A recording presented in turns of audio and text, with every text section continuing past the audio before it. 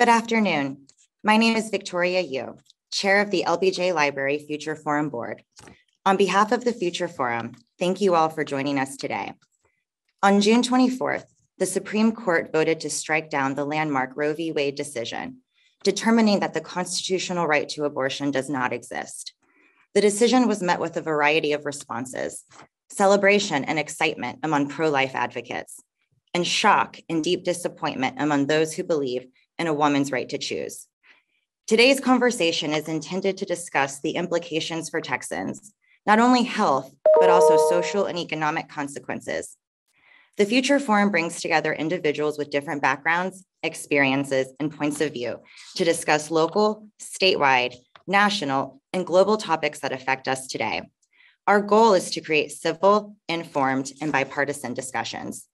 Today, we're honored to be joined by three experts: Dr. Abigail Aiken of the LBJ School of Public Affairs, Dr. Mayra Pineda-Torres of the Georgia Institute of Technology, and Dr. Kari of the Steve Hicks School of Social Work at the University of Texas at Austin.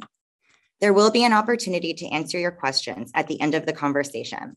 You are able to type questions into the Q&A box throughout today's event, and we will address as many as we can at the end. And now, I'll turn it over to our fantastic moderator, Corinna Klein, host of Capital Tonight on Spectrum News, to lead our discussion. Thank you.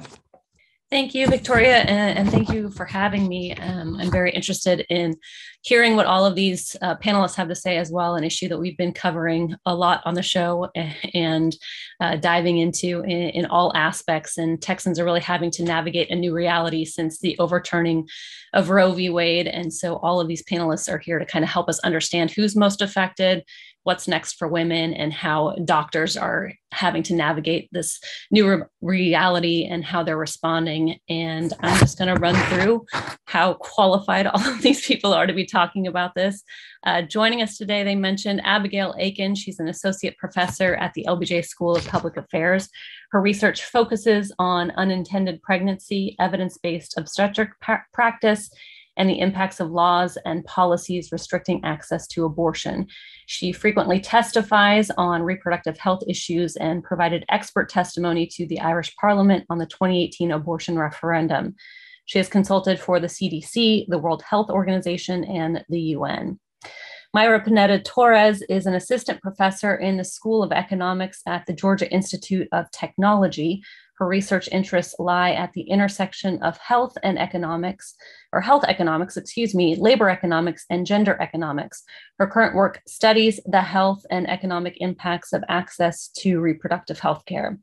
And Kari is an associate professor in the Steve Hicks School of Social Work and a faculty research associate at the Population Research Center at the University of Texas at Austin. Her research focuses on evaluating the interrelationship between people's reproductive health behaviors and outcomes and the health services and policies that shape their access to care. So again, welcome to all of you. Thank you for joining us. And Kari, I'll start with you. I mean, the overturning of Roe, of course, comes after Texas had already put in place a near ban on abortion with the so-called Heartbeat Act, which restricts abortions at about 6 weeks of pregnancy, which is before many women even know that they're pregnant. What lessons have we learned after a post-Roe Texas over the last 10 months that SB 8 has already been in effect? Well, one of the things that we've learned from our research that my colleagues and I have done at the Texas Policy Evaluation Project is that these kinds of restrictions certainly do nothing to end people's need for abortion care or people's desire to seek abortion care. It does not change people's experiences of having unintended pregnancies. What we have seen is that over the last 10 and a half months, that the numbers of abortions provided in Texas have decreased significantly, but we have also seen that more than 1,000 Texans are traveling out of state every month to obtain abortions at facilities in other states. Many were going to Oklahoma before that state banned most abortions in April of 2022. Many were also traveling to New Mexico, Louisiana, Kansas, Colorado, even Mississippi, in order to be able to obtain an abortion. And this was coming at an incredible sacrifice. People were delaying paying their bills, not buying groceries for their families, driving through the middle of the night, long distances, so they could try to minimize the amount of time that they took off from work, or needing to have someone take care of their children, bringing their entire families with them because they didn't have anybody to help with those caregiving responsibilities. So this has really made it very difficult, even though we've seen large numbers of people traveling to get care in other places. It is coming at great sacrifice. Abigail, I'll let you weigh in on what Kari was saying, but also just even furthering that. I mean, how will the new laws or will the new laws in Texas post-Roe have, I mean, kind of what will the impact be expected on those who really supported them? And what can we learn from what we've seen in other countries? I know an expertise of yours and what you've looked at. Thank you, Karina. I think to add to what Kari is saying, certainly because there has been no change in people's need to access abortion services, in addition to traveling out of state, we will see more people self-managing their abortions. And what I mean by that is performing an abortion or conducting an abortion outside of the formal healthcare setting. And that can mean a lot of different things. It can mean self-sourcing abortion medications or abortion pills and using those at home. There's a variety of ways people can do that online or by crossing the border if they're able to do that to pharmacies in Mexico. It could mean herbal abortion. It could mean ingesting substances that might be unsafe. It could mean physical harm. It can mean a whole spectrum of things. Increasingly, we're seeing it mean abortion pills. And we do have evidence for the safety and effectiveness of doing a medication abortion yourself at home. But one thing that we found in our research, I lead the Project Sana team here at UT Austin. We're looking at self-managed abortion in Texas and the US. We saw with Senate Bill 8 that a policy shock like that, when you really restrict care by a gestational limit, for example, you see increases in people looking online to self-manage abortions with pills. And we expect fully to see that increase even further now and in a very sustained way following the new laws in Texas, which right now I think are pretty murky in terms of what is exactly in effect and who it applies to. But certainly the trigger ban is coming very soon. And I think we will be looking at those numbers to see what we see, but certainly looking to other settings. We can talk about Ireland as a really recent example of somewhere where there was a complete outlawing of abortion since the 1980s that only changed in 2018. And our work there tells us that even in the face of laws that explicitly criminalize self-management for the person who is self-managing, at least 5 Irish women a day would go online and source medication abortion pills and do their medication abortions at home. So we actually don't have to look too far to see that, again, the need for abortion hasn't changed, and people will very often find ways of taking care of their needs, whether that be traveling out of state if it's possible for them, or doing their own abortion at home. Yeah, I know you mentioned just kind of what we're seeing in terms of people traveling, and I know Kari spoke to this as well, but Mayra, I'll bring you in here too. With so many women already seeking abortions in states where it's legal, I mean, what is happening with Texans? What are you seeing in terms of them trying to obtain abortions outside of the state? Well, I would say what I know is mainly based on some of the research, including Kari's research out there, which is documenting what women are doing right now as a response to these policies, particularly because we don't know the end of the story in terms of what are going to be all the unintended consequences of such policies, but we know some of the immediate effects, right? And these are some of these effects that Kari mentioned, which includes people, as you said, they are traveling out of a state. But who are the people that are traveling out of the state? In some way are those that can afford it. And I am not saying these are high income women, are those women that are not in the lower tail of income, for which all these additional costs are so big that prevent them from getting access to abortion. So here we are talking about one specific population that can travel to other states. But what happened to those that cannot travel to other states? And these are the women in which we are going to see lots of the unintended consequences that we have learned from research that come from facing an unintended pregnancy, carrying that pregnancy to term, and then seeing all these snowball of effects, which reflect on a household that may live in poverty, a household that may rely on public assistance, these women or these people who couldn't access to abortion services and interrupt the unwanted pregnancy, they may face in general a change in their life trajectory in terms of abandoning their education, altering their investments in labor force, affecting also the next generation, which I would say this is something that we cannot see yet because this is very recent, but these are facts that we have learned from research that has focused from other moments in the history of abortion access in the US and that has been already documented.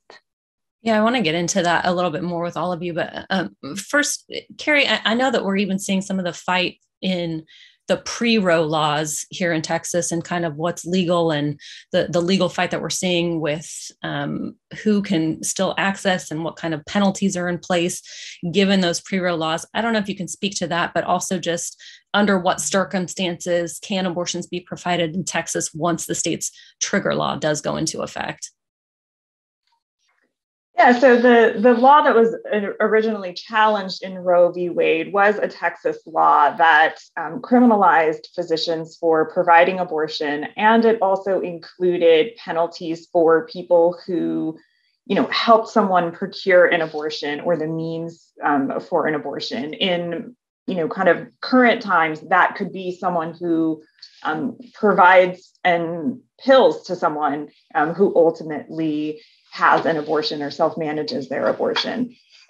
What the courts have at least currently decided is that some elements of that pre-Roe ban are in effect and people could be charged under those criminal provisions.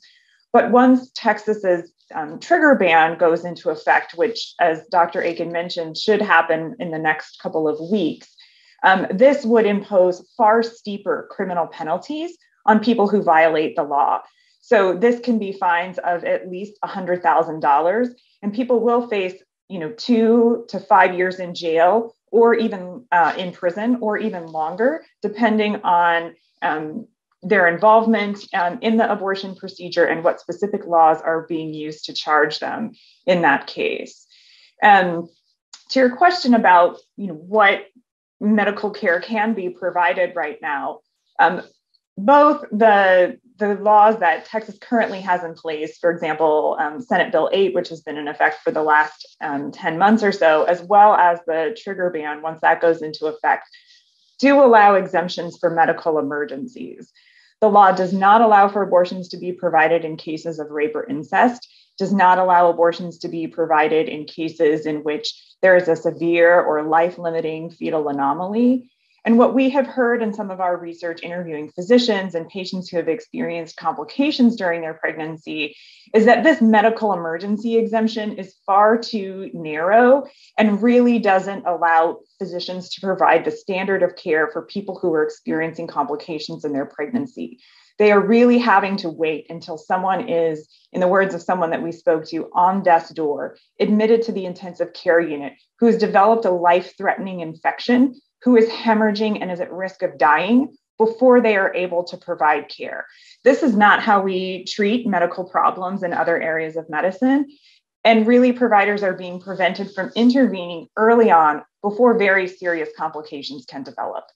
Abigail, I'll bring you in here because I know you've been looking at this as well. I mean, not only just how this will affect other aspects of medical care and the doctor-patient relationship between a pregnant woman, but kind of what we're already seeing and what you're seeing.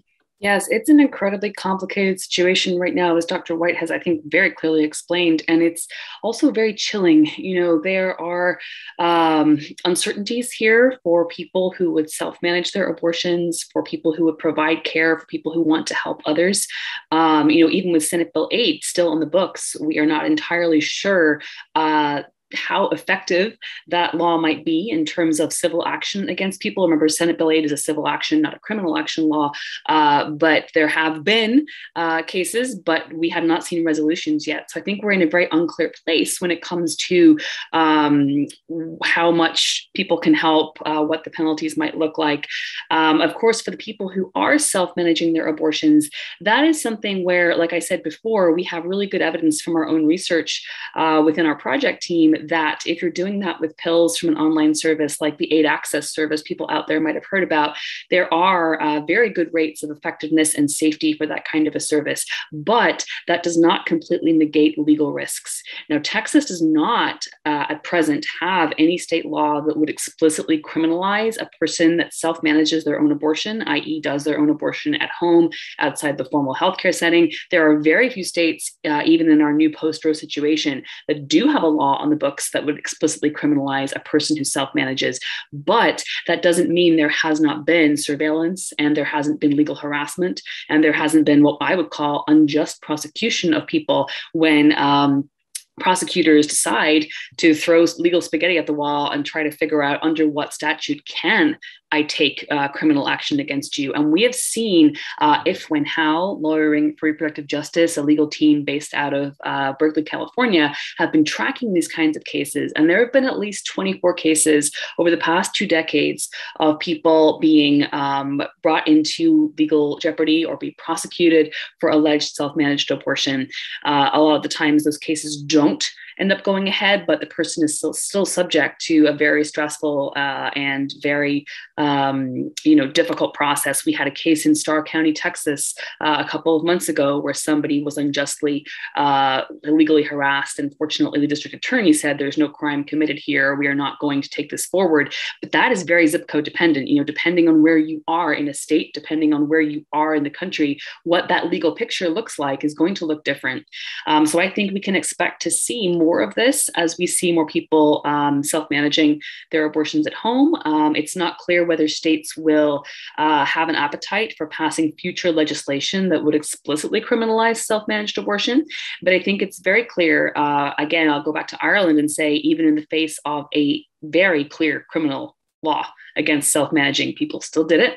And the consequences were generally that they were very isolated from the formal healthcare setting. If someone does a self-managed abortion at home and feels that they want to have follow-up to check everything went okay, or they really want someone to talk to, or they want some information about the process, or they are in the rare situation of experiencing a complication where they do need medical attention, we cannot underestimate the chilling effect of not feeling secure, not feeling able to access that care when it's needed for fear of being interrogated by a medical provider. There is, to be clear, no duty of a medical provider in Texas right now to ask someone, did you self-manage an abortion? There's no duty to report that to anybody, but a provider might think that there is. They might be worried about that. They may be unclear about the law, or they may personally have feelings about that make them feel, I'm going to report this. That's often, unfortunately, how people get into legal jeopardy. So I think clarity around that is really important. And I think that, unfortunately, even when laws don't have those specific provisions for criminalizing self-managed abortion, you do have this chilling effect where people feel very isolated from the formal healthcare setting, and the doctor-patient relationship really can't function because it's a relationship that is based on trust. And if you can't talk freely with a doctor about what's happening, it makes that providing the best standard of care really very difficult. And could I just jump in here and say that I think that this complication in the doctor-patient relationship is something that we are also seeing here in Texas, where providers are afraid because of these civil and potential criminal penalties. They are afraid to refer patients to other states to get medically necessary care. And patients feel really isolated. They feel abandoned, and they feel completely overwhelmed trying to figure out where they can go to get care, so that, the pregnancy that they wanted, that baby no longer suffers, so that their health is no longer at risk. And they are just feeling left to their own devices to figure that out. And it is a real disservice to people needing medical care. Mayra, given that, and I know a lot of what you're looking into is access and the economic effects of this. I mean, explain to us kind of what the costs are for a woman trying to travel out of state to get an abortion, and give us some context behind that. There are two costs, and Dr. White, she actually already mentioned some of them. We have theoretically documented them, but there are actually survey papers that show this. So when a woman is looking for an abortion, or a person who needs an abortion looks for this service, it is not the case that she or they are only paying for the service. There are so many arrangements or so many things happening around that decision that she or they have to take into account. So for example, if she has to take time out of job, then she has, and she's, this is a salaried work, or she's paid by the hour, this is money that she's going to lose, no matter what. Then if on top of that, she already has a family, she requires the daycare, and she doesn't count with a network of people that can support her to take care of the existing children, then this is an additional cost.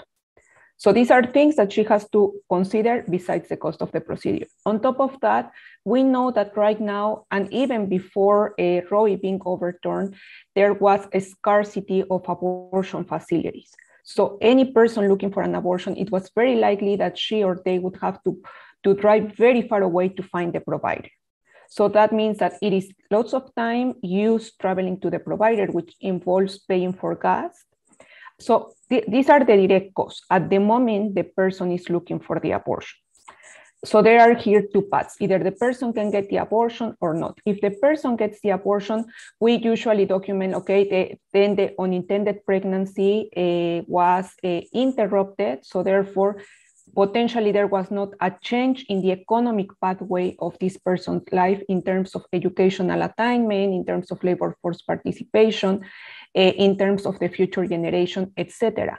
But what happens for these people that are unable to interrupt the unwanted pregnancy?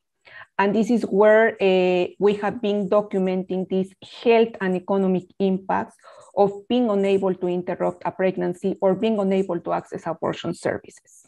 So we have some evidence, as I initially mentioned before, we have most of our evidence in terms of economic impacts coming from the abortion legalization.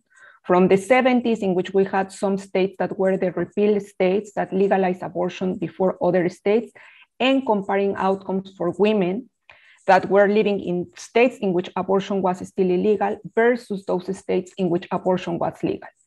There, we learned that when women gained access to abortion in those repealed states, there were benefits in terms of educational attainment for women exposed to that policy. There were improvements in access to the labor force, participating in the labor force. There were improvements for the next generation.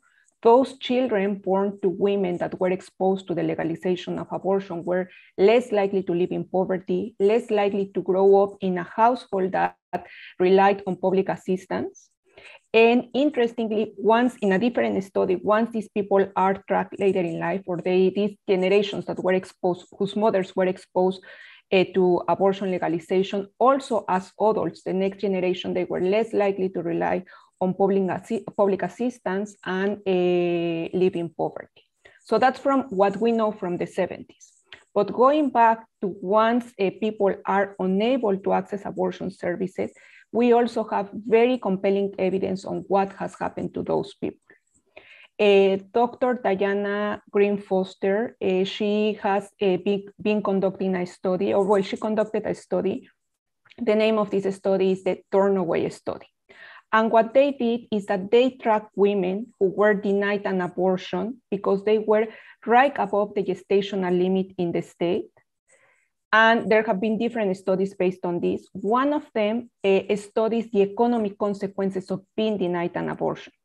And what they do is that they compare different economic outcomes, which I will explain which outcomes are those next, of those women who were denied an abortion because they were right above the gestational limit, with those of women who were right below the gestational limit, which means they could access abortion services. And what they observed is that women who were denied the abortion were more likely to live in poverty, to face unemployment, to face delinquent debt, to face bankruptcy, up to 4 years after being denied the abortion relative to women who were not denied the abortion. We also know, for example, that when women during adolescence were exposed to parental involvement laws, which is another type of abortion restrictions, their educational attainment was lower relative to women living in states that didn't implement parental involvement laws. We also know that, for example, regulations on abortion providers, which is what HB2 in Texas was, these policies that require abortion providers to comply with very specific requirements. We know that those policies, their impacts not only are reflected on increases in unintended births, also for women who were exposed to these policies during their adolescence, it translates on lower probability of initiating college or completing college. And this is something like, I will just briefly mention it because I think we will talk about that later. There are disparities across demographic groups. All these findings I am mentioning here, they are not homogeneous across all people. There are disparities across demographic groups, and this has been well documented in the literature. Yeah, and I do want to get into kind of the people this is who are most affected by this.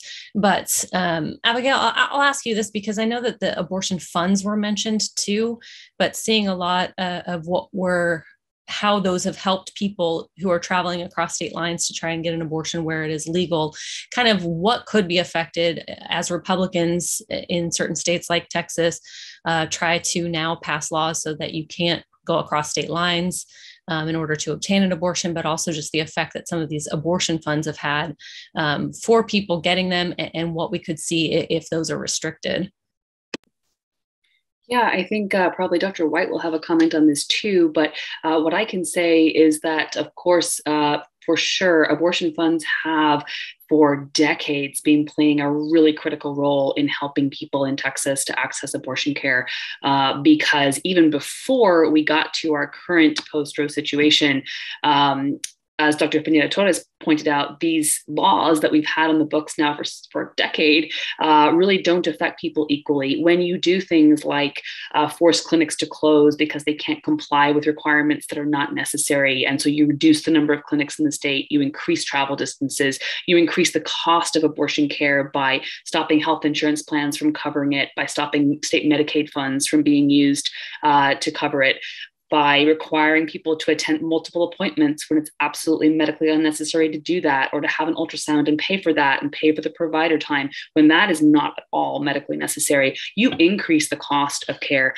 And so people living in poverty, people who are on the margins of poverty, people who are, actually not in poverty, but also not super well off, are going to have real problems trying to afford this care. And as you make all of those things worse, so you then require people to travel out of state, the costs keep increasing, the time off work keeps increasing, the need to find childcare keeps increasing. And so we've seen abortion funds play this critical role in helping people to meet those costs for at least the last decade, if not longer at this point. And that is now intensifying, right? The role of these organizations is in some ways even more important than ever, but the work that they do has been hampered by state laws that seek to either civilly or criminally punish people who would, quote unquote, aid and abet someone seeking abortion care. Those laws are incredibly chilling because there's so much uncertainty around how they will play out legally. We don't actually know yet. And I think it's a big risk to people who work in abortion funds to take that on. It's unacceptable to say you need to figure out whether you're going to face criminal prosecution or not. And I think that in the absence of that kind of support, whether it's transport or funding or something else for people, we are going to see more people unable to make those journeys, unable to meet those costs. And that will play in again to how people access care, whether they remain pregnant when they don't want to be, or whether they self-manage. Those options are getting, the sort of range of options is getting smaller for people as abortion funds are hampered in their really critical work. Dr. White, I'll invite you in also because you may also have things to say. Yeah, thank you, Dr. Aiken.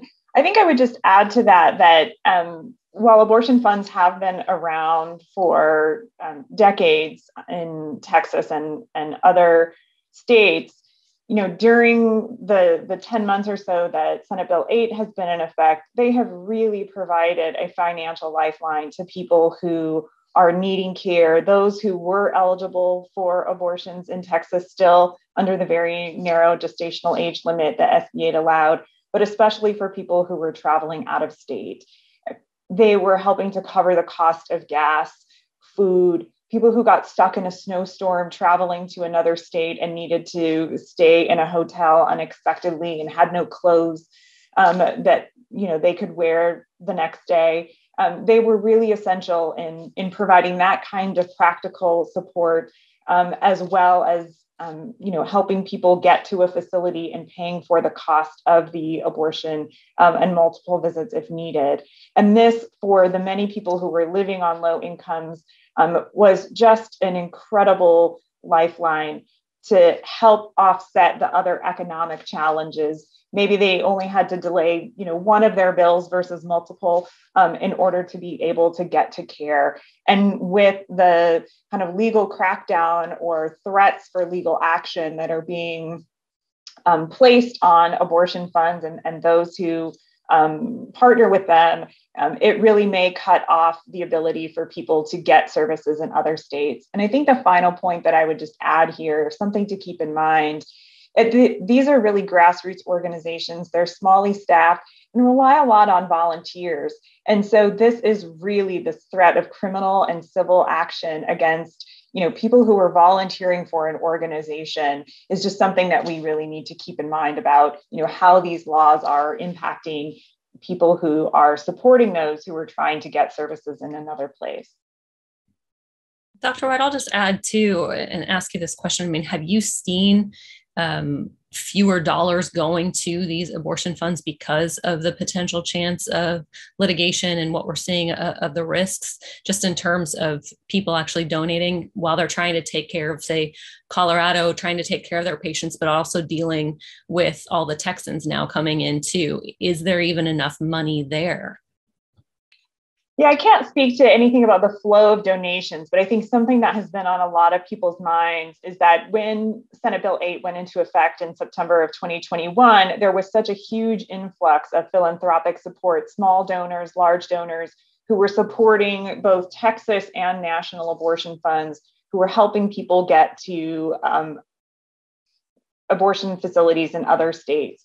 The big concern that we have now is with so many other states prohibiting abortion, Mississippi, Alabama, soon Tennessee, Oklahoma, that funding, that level of funding that really helped, buoy Texans and get them the care that they needed would be spread far more thinly. And that may really impact people's ability to get care in this particular moment. May I add something to this part? Something we haven't mentioned is that it is not just about the funding, or that's not the only part that determines if you can get an abortion.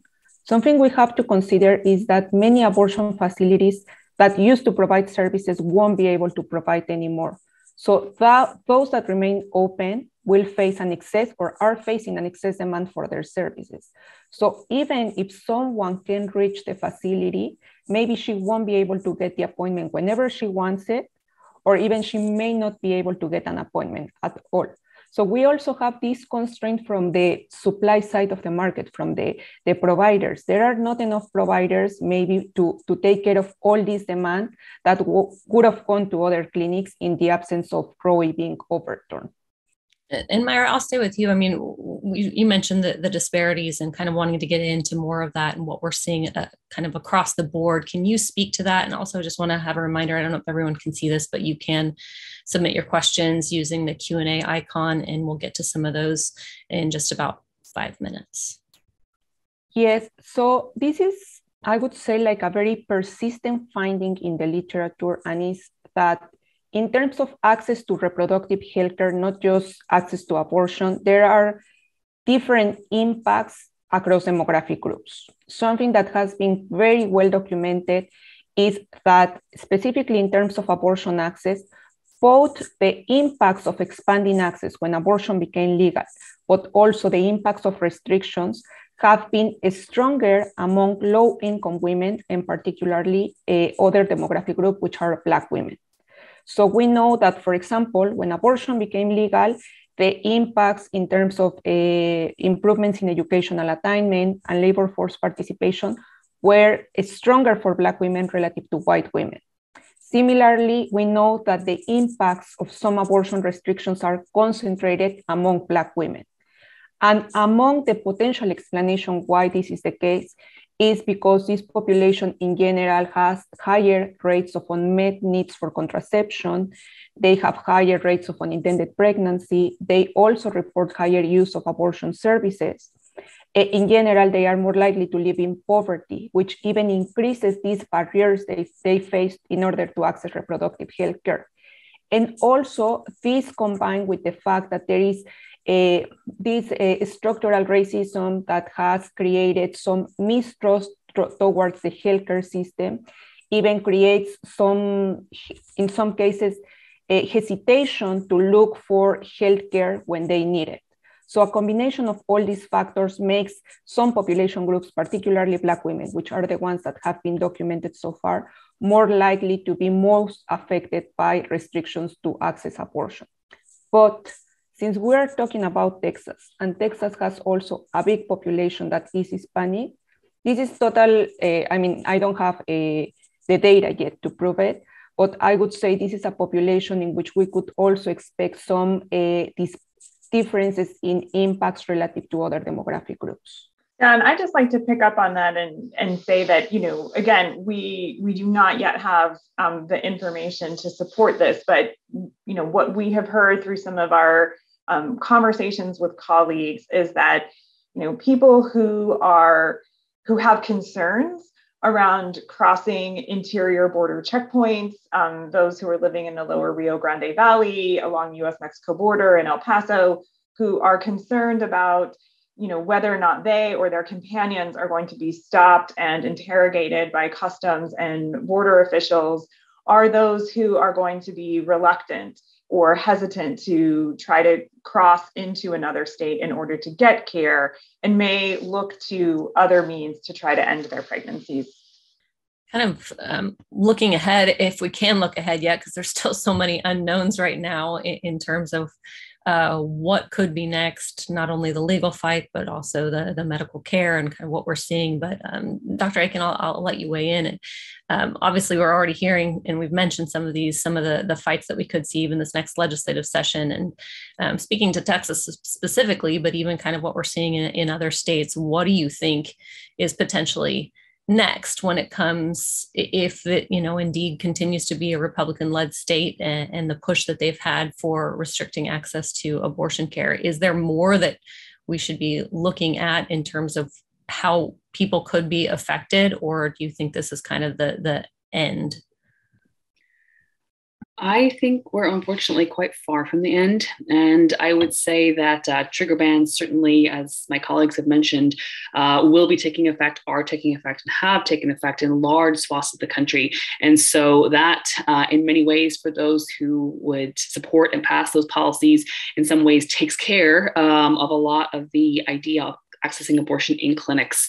I think that you mentioned something earlier, Karina, that is concerning. It may well not jibe with federal law, but the idea of preventing people from traveling outside of states. I think federal interstate commerce laws are in direct opposition to that, but that doesn't mean that people may not try to pass bills and subject those to legal challenge to see how far they can get with those. I think that another thing that I've been hearing about and reading about a lot from folks who are supportive of these kinds of laws is that there's a big concern about self-managed abortion, about the idea that these trigger bans will, to some extent, take care of abortions in clinic settings, but what about what people are doing at home? And that is a difficult practice to regulate because, of course, the private nature of someone's self-managed abortion means it may not be something that's ever known about. It's not something that's public knowledge. And I think we enter some very difficult territory when it comes to the idea of, I would argue that a lot of these laws are already subjecting people to completely unacceptable oppression, but at the same time, how far into people's private lives are legislators willing to go? How much surveillance can we expect? How much crackdown, I guess I'll say, on the idea of medication abortion pills and how to do that, I think is something folks are actively thinking about. I also think that there has been talk of fetal personhood laws and the idea of going further than simply taking away the constitutional right to choose abortion, but go further than that and grant full legal personhood rights to fetuses, which comes with a huge set of difficult legal jeopardies that have not yet been tested, and that will affect people. I mean, I think these laws already do affect people farther than just abortion care. Maternal mortality is something we haven't really talked about much yet, but that is something that we need to keep in mind. More unwanted pregnancies for people who are in bad medical situations, who cannot physically cope with pregnancies, who are discriminated against, who face all kinds of structural oppressions and racism, as Dr. Pineda-Torres called out. I think we can expect to see increases in maternal morbidity and mortality. When you get into personhood, you start to look at IVF and fertility treatments. It gets very, very complicated very quickly. So I don't know that I have a prognosis for what is coming down the policy pipeline, but certainly there are a lot of things swirling, and it remains to be seen how far those will go and to what extent they will run into opposition from federal law or from the courts. Yeah, I think we could do a whole section on the maternal mortality, the IVF situation that people have been discussing so much right now too. I'm going to get to some of these questions. And speaking of the maternal mortality, Dr. White, I'll come to you first on this, but Catherine asks if we could speak to the potential impact of the Dobbs decision on maternal mortality and morbidity in Texas. And I'm just going to let you weigh in on that as well. Yeah, that's a really great question. I think just a nice, I guess if you can say that, transition from what we were just talking about. I mean, Texas already has a very high rate of maternal mortality and severe maternal morbidity that particularly affects women of color and Black women specifically for the reasons that we've already discussed. I think what we are likely to see the statistics around maternal mortality and morbidity worsen in the coming years if abortion remains illegal and if providers are afraid to offer standard medical care to people who are experiencing complications during their pregnancy. It is really going to push people into dangerous medical situations.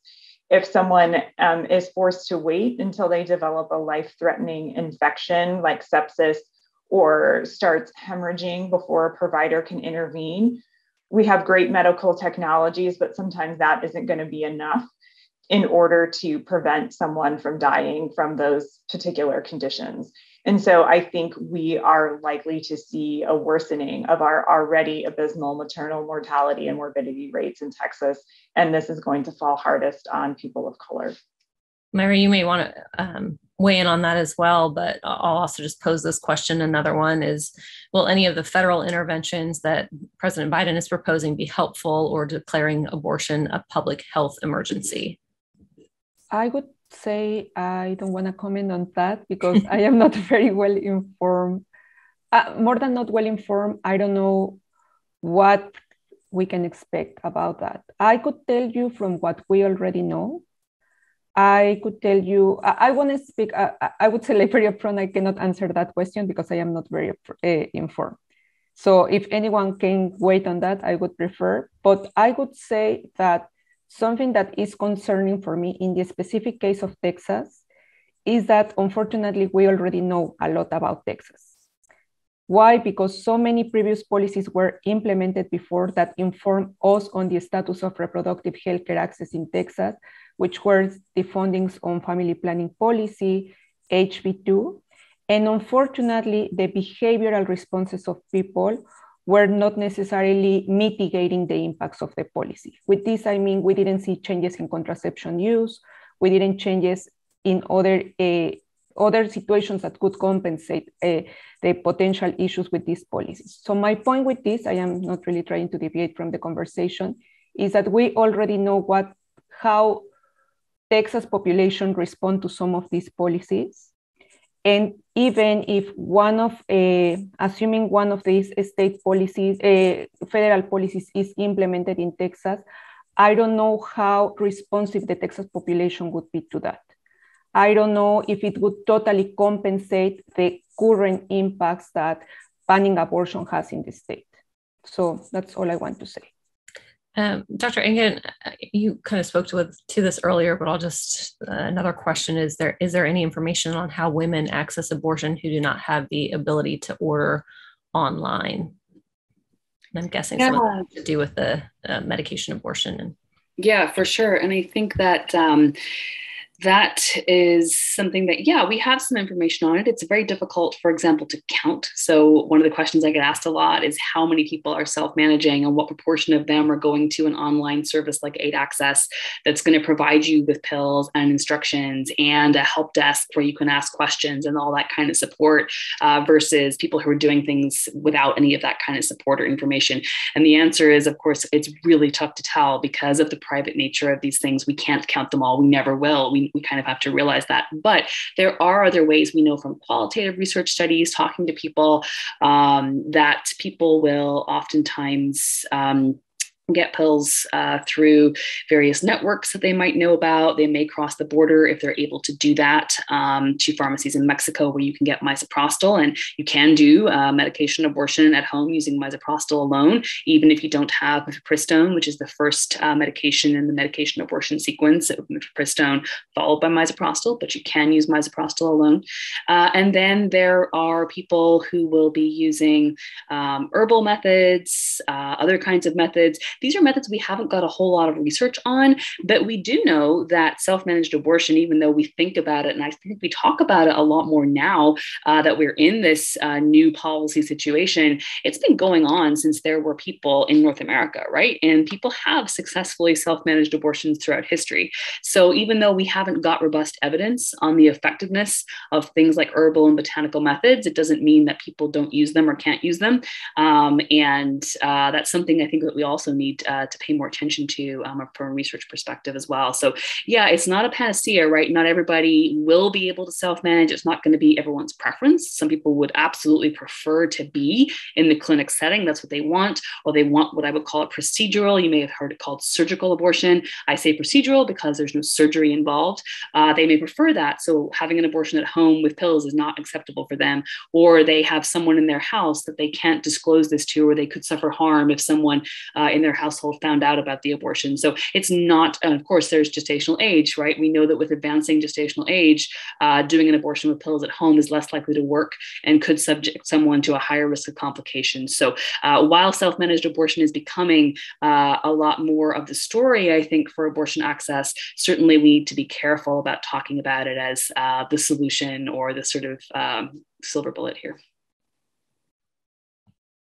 I know that we've spoken to this too a little bit, but speaking to doctors and the providing medical care, and Dr. White, if you want to weigh in on this, Michelle writes, women are suffering and will die. Were the consequences really carefully considered before Roe was ended or SB 8 passed in Texas?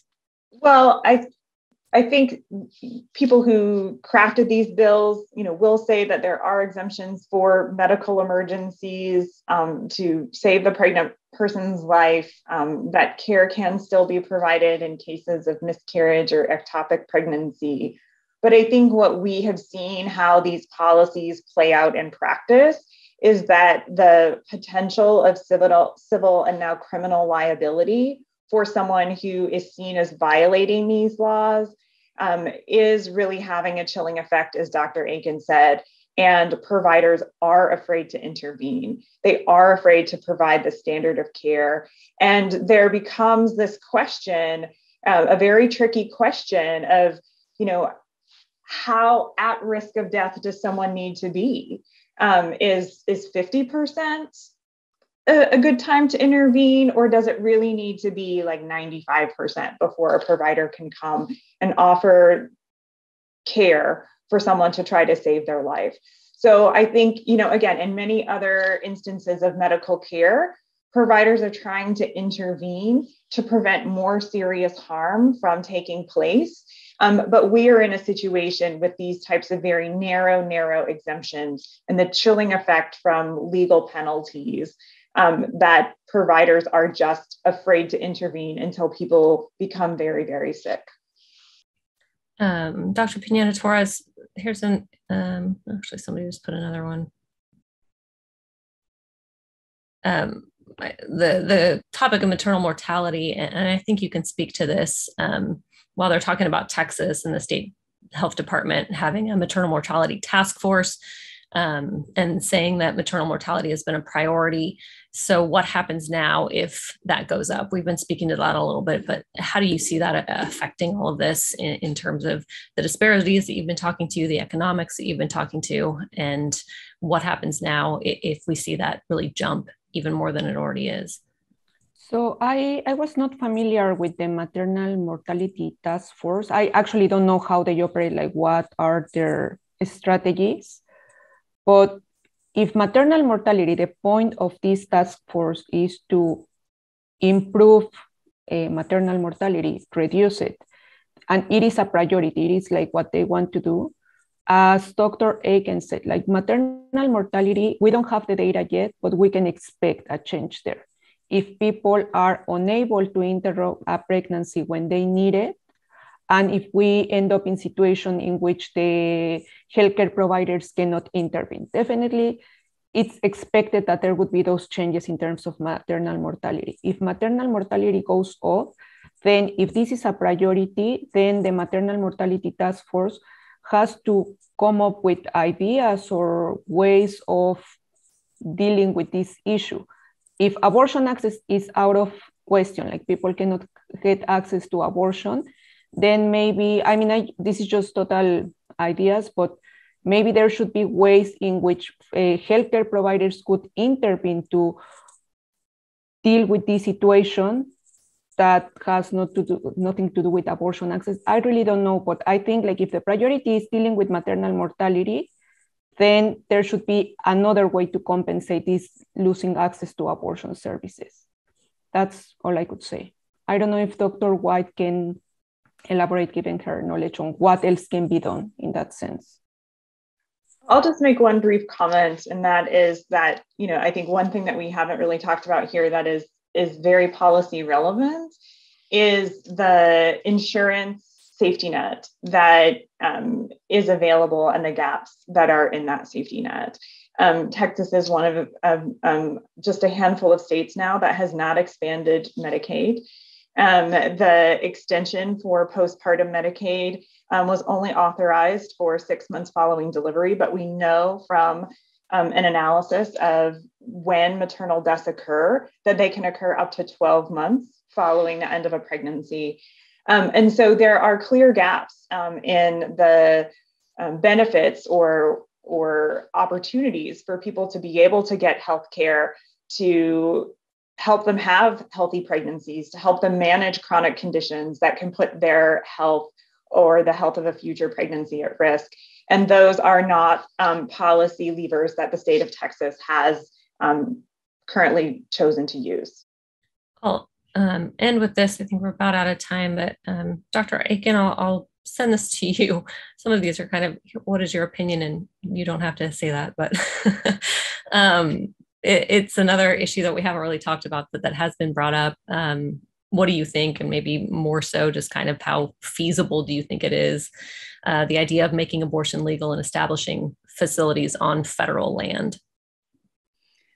Yeah, that's such an interesting one. And there has been, a lot of sort of public talking about that recently. And I believe, just to clarify, that I'm not a qualified lawyer, but I do believe there are some legal risks to that, because although you're correct in that, federal land is there and it spans many states, I think there are some legal question marks around when federal land could be considered an entirely federal enclave versus a area of land that has joint federal and state state control, a little bit like the Medicaid program, where there's a little bit of dollars coming from here and a little bit coming from there, to make an analogy. And so I think states would still have potential legal recourse over the idea that all so-called federal lands are entirely federally controlled. I think there's also an historical issue around the laws applying to that federal land at the time the states gave that land over, or the time it became under federal control or became under state control. So you may find some legal difficulties in terms of what abortion laws looked like back at that point in history, and those might apply. But I see the rationale for the idea, right, that if the federal government can say, hey, we're okay with abortion on lands that belong to us, and we'll start putting these clinics in place, it still might not get us over, even if it is legally feasible and unchallenged, or it's unsuccessfully challenged in courts, of getting people to those places, right, in terms of travel, in terms of costs, in terms of how it will work out, because I don't think it would negate the Hyde Amendment, the idea that you can't use federal funds to help pay for abortions for people. But I've also heard recently too about the idea of a boat in the Gulf of Mexico. And that's something, that was done by international activist groups in Ireland way back in the day in 1999. A boat came and started providing abortions with pills off the coast of Ireland in international waters, where the jurisdiction of the boat and not the country would apply. So there are all kinds of, I think, creative things that people are thinking of. I would say that we are in such a legally swirling time right now that, because so many of these things will be challenged at different levels of the legal system, it is so unclear, I think, even to the experts, how all of this is going to turn out. And may I add something to that? I feel like there is, in that statement, it sounds like a good idea, but we're losing track of the other side of the market, which are the providers. Are providers going to be able to, let's assume like the situation comes into a way in which the abortion facilities can be there. Are abortion providers going to come there to work and provide their services there? Because they also have like their own life going on. They also have things going on. So it's not like they are movable and they can go anywhere. And something very important that Dr. Aiken mentioned is this also involves traveling. We go back to the same issue as before, in which people have to go there. So there are all these costs associated with getting an abortion that will remain there. So this is not a solution that will compensate. I feel it's like a patch on a bigger issue that requires more thinking to the actual root of the problem, which is people are losing access to a reproductive healthcare service. Clearly, we've only scratched the surface, and we could do probably 20 more of these and get into all of these other topics, but we are out of time. And I just want to thank all of our panelists for all they've contributed to this, and for helping us kind of understand all of this and what is happening moving forward. Dr. Aiken, Dr. Pineda-Torres, and Dr. White, thank you so much for your time. And I will hand it back to Victoria. Thank you all, and thank you to our panel and moderator for sharing your time and expertise with us today. And thank you again to today's audience for engaging with us. The Future Forum's events are made possible by our incredible partners and sponsors, including the Downtown Austin Alliance. If you are not yet a member of the Future Forum, I encourage you to sign up on our website, lbjfutureforum.org. Members enjoy first access to events and happy hours, networking opportunities, and benefits at the LBJ Library. Thanks so much again, and I hope to see you all again soon.